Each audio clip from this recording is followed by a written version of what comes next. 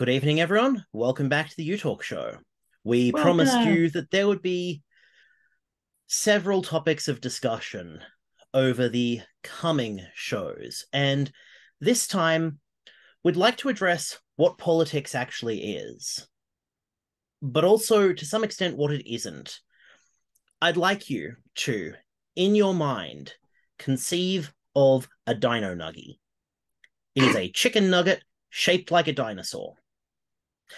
And we know Keep going. that Yeah. chickens are one of the closest genetic descendants of the raptors, which at one point roamed the earth. We can argue that their descent into chickens and then nuggets means that what we are being fed, very literally fed, is a distorted and compressed representation of something that once was a fact.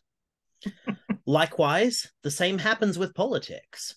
What we are fed, what we are given as information, is distorted, compressed, to a certain extent removed from reality into these tiny little bite-sized morsels that are palatable, easy to digest, and completely unrelated to anything happening in the real world. Kyle has a good line about this. Kyle, tell Before our I viewers what politics is. before I can do that, I just have to say, because he did not tell me he was going to describe it like that. I was not sure that was going to come around, but holy shit, did you nail it? And I can't believe that you I can't believe that you wouldn't nail it, but at the same time I can't believe that you did. I am amazed on so many levels. Come But on, tell us what politics is. And I'm all just right. pulling up my copy of The Life of Cato the Elder by Plutarch to go into some really wonderful concepts like integrity and service and duty. Yes, yes. And I look, I gotta say, I feel like you're going like, go on, say the line, Bart.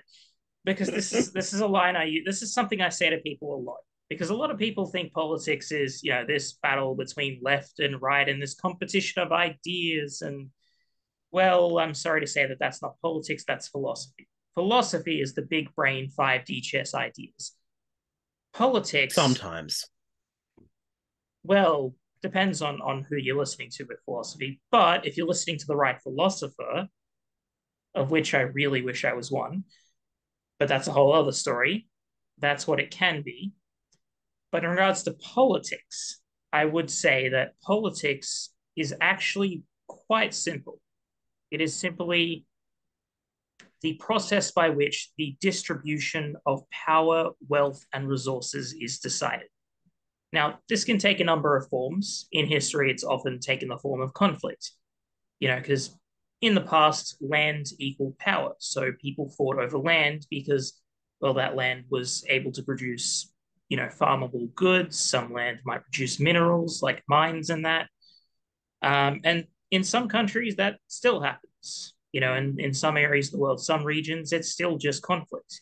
But in a more, shall we say, modern society, like our own, like in Australia, it's taken more the form of, a debate about how best to forward the nation and, how essentially what policies to implement. So the distribution of power is, well, through voting. We elect the representatives, and the distribution of wealth and resources is decided by those that we give power to represent us. Your local and state representatives, and same thing, but at the federal level as well. So that's politics in a nutshell.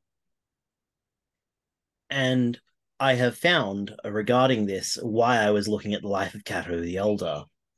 Here it comes. Um, Plutarch remarks that Cato the Elder has alleged that wise men profit more from fools than fools from wise men. For the wise shun the mistakes of fools, but fools fail to imitate the successes of the wise. Interesting.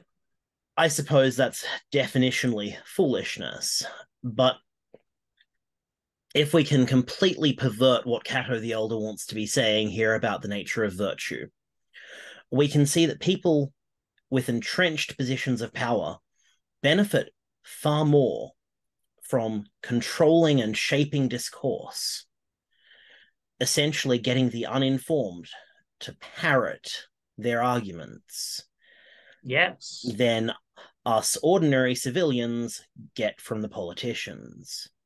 Yes. A very, Politicians very effectively good point. they effectively act as a force multiplier for gibberish. Mm.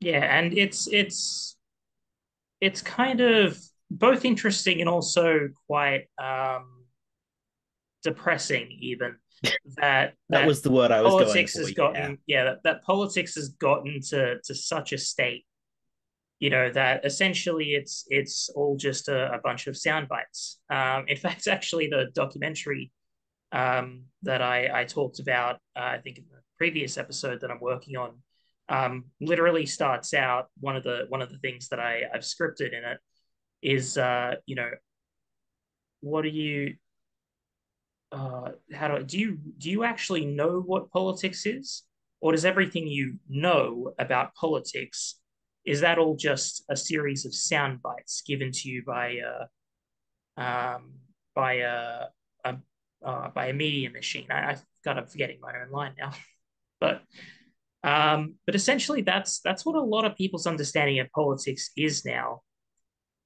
In part because of how the media works. Essentially, you know, they're all just sort of pushing this corporate agenda. Um, you know, essentially deliberately misinforming people for the benefit of the individuals who own them. Um, but at the same time, by the politicians themselves who feed into that, you know, almost like this negative feedback loop. Um, I was trying to think of something more I guess Profound? better to say. Yeah, more profound, but all I could think of was a feedback loop of bullshittery. Yeah, yeah, So yeah. but that's effectively what it is. And it's really sad because there's, you know, we can accomplish great things as a society and government can accomplish quite a lot, but it's hamstrung um, by, among other things, you know, this false presentation of politics by politicians themselves and the media. Okay, And so we're so, like 8 minutes in, and I've got the yes. skeleton in front of me. And I don't think we're going to have all this in a single episode at this point. Because just for the benefit of our viewers, we have what is politics really about, which is what we're sort of getting on now. How do we Mm, get to different political leanings, and what leanings do larger factions in Australian politics have, and how do they compare to the rest of the world? And mm, how does the media impact politics in Australia? And this is all interconnected and complex. mm. Um, I think I can speed run that though. So we've kind of talked about how the media impacts politics, mhm. presenting sort of a essentially a perverted view of it that leaves The people with an media is feeding you understanding that dino just nuggies, doesn't. and they're not even providing good source. Uh, I bet you know what I bet they're using low grade barbecue and not even tartar sauce. Oofed. Yeah. Yep. So all right. So in the less than 4 minutes we have left, so speed run. You know, how what are the different political leanings? Well, it's a little bit less leanings and more what you believe should be a driving force in politics. So what are the driving forces?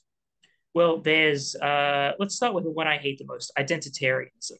This is the belief in identity groups as a driving force in politics. Now, these can be racial groups, ethnic groups, and it can be religion, you know, race, religion, gender, sexuality, that sort of thing.